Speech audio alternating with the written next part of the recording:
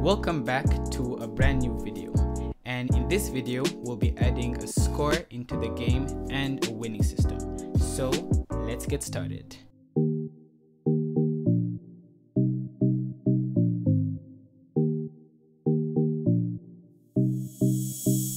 To get started, we're going to create a brand new sprite, and for this sprite we'll simply paint it.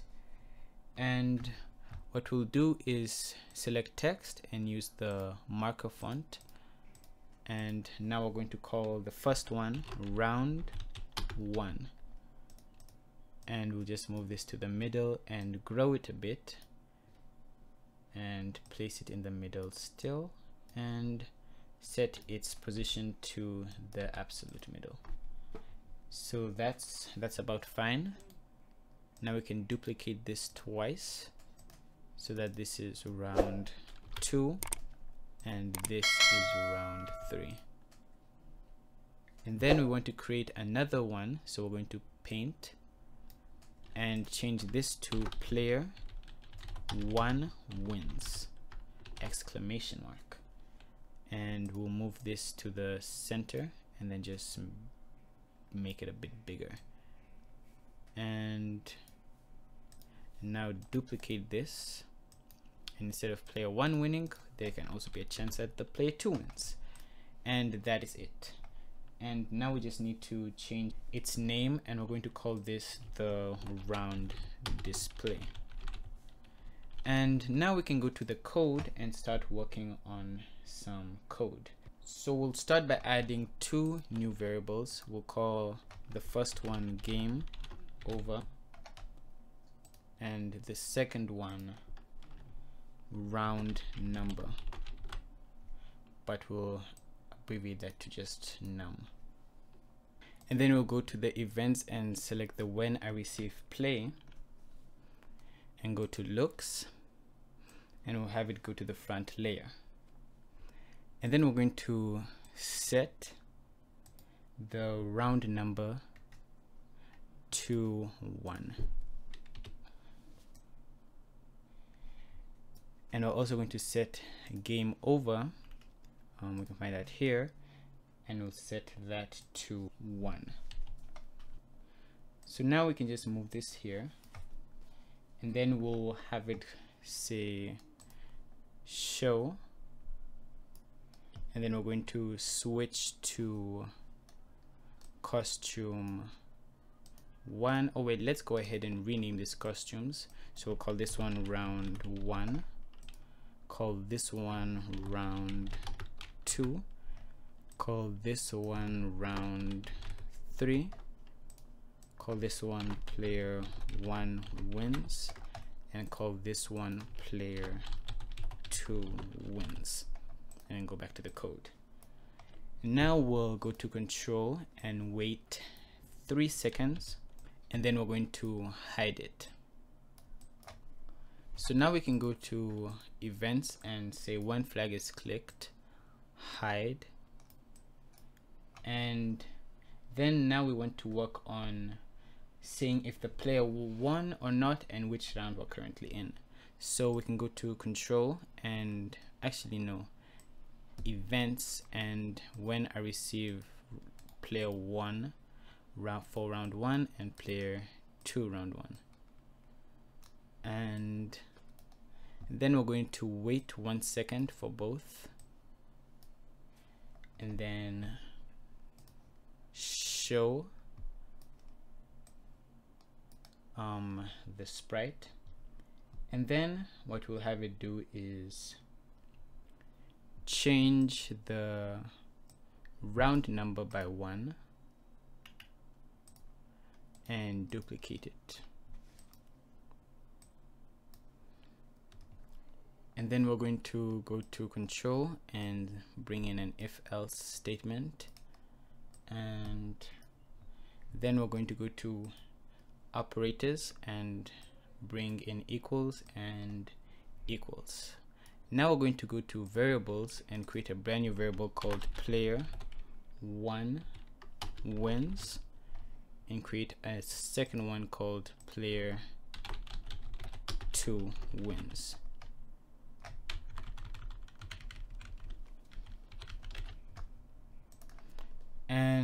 what we're going to do is large readout for the player 1 wins and put it under this one, and large readout for this as well. And we can just hide the round number and game over. Now we'll go to the control or actually the looks, and switch costume to player 2 wins and player 1 wins. And what we'll be looking for is if player 1 wins equals to 2, or player 2 wins equals to 2, and you can change this to 3, 4, however wins the player needs to have, but then you'll need to create a few more rounds. Then if a certain number is reached by the player, we'll display this and we'll wait 3.1 seconds and duplicate that, and then we're going to set game active to 0.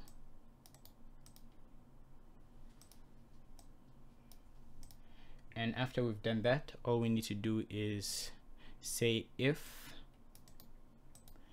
game over equals to 1. So we'll go to the operators and bring in 2 equals operators and say if game over equals to 1,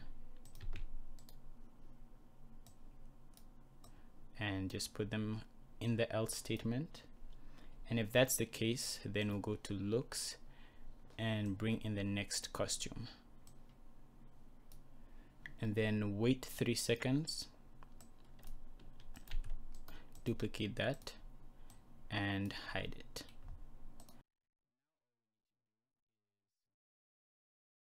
And then what we need to do is go to our bullet and change the player 1 wins and duplicate that and change the player 2 wins.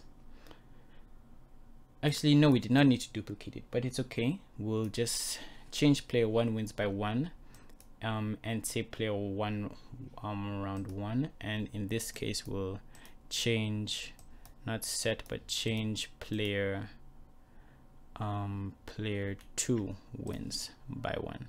And we're going to change the player 2 wins by 1, same as we did in the player 1 bullet.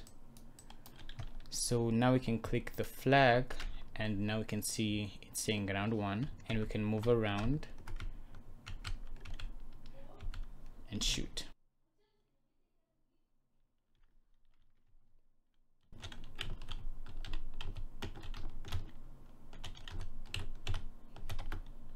Oops, guess who missed? And shoot, and that will mean player 2 wins. And that will make sure that the player can't move anymore. So we can actually go to the round display and change this to 3 instead of 3.1. And the final thing I would like to add is a little death sprite that will show up next to this, and maybe make it 150. And we just add the skull right here. I'm sorry, 150, 120 might work. Yeah, and put this right here. Duplicate it and move it this one here. Oh, okay, so this skull can be here. So we have this one here and this one here, and then all we'll do is just bring in this code, this exact same code. And yeah, so this skull won't appear at the end of the video, just because it's a last minute addition to the game, and that should be the end.